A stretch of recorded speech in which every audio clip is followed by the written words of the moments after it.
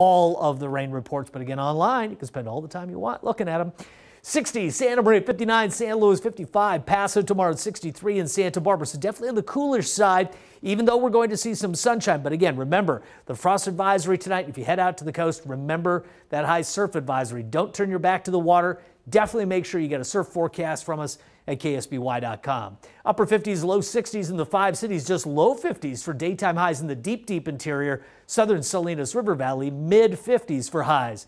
Extended forecast. Now, there is a chance of rain as we get into Sunday into Monday. Probably best timing on Monday, but the chances are pretty slight.